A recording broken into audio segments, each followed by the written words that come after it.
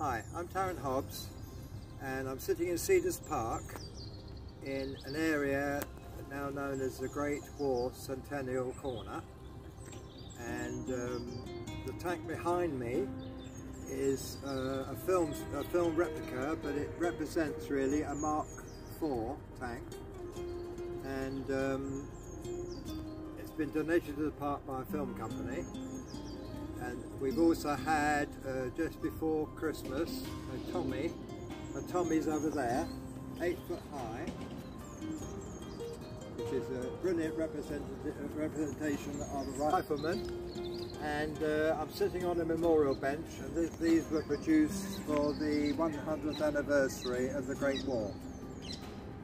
And I think this is possibly one of the only parks in Great Britain where you have a tank on the original presentation plinth, and we have an 8 foot Tommy, so we have a real centennial corner for the Great War. At the beginning of the Great War, when the trenches had been established and the losses for the infantry were getting quite intense, shall we say,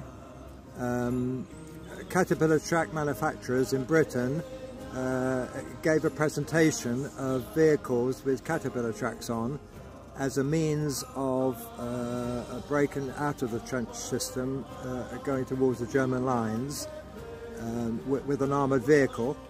It wasn't called the tank then.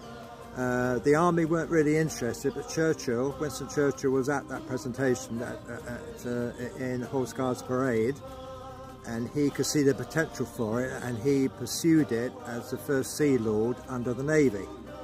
If he hadn't have done that, the history of the tank would not have evolved as it has, especially in the Great War, with the success it gave us eventually in driving the Germans back. The county of Hertfordshire became very important in the development of the tank, as the Marquis of Salisbury at Hatfield House offered his grounds to Churchill to test the tank, and the 3rd Mid Herts Battalion did the trench work and the obstacles to really test if a Caterpillar vehicle would prove useful on the battlefield. This film studio replica is of a Mark IV tank, and it's very, very good. It's a male Mark IV because it has 6-pounder cannons as well as the Hotchkiss machine gun and other machine guns.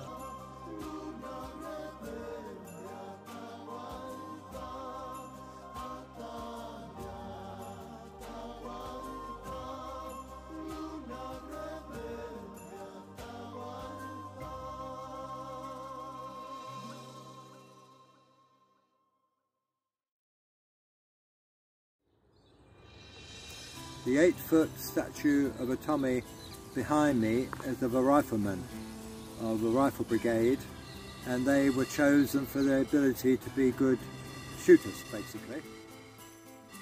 It is quite a good choice for Hertfordshire, being one of the home counties, and near London, because the Queen Victoria Rifle Brigade was one of the main rifle brigades in the British Army. I hope this snippet of information about the Great War Centennial Corner in Cedars Park has been of interest to you. Please come and visit the park because I think it's quite unique.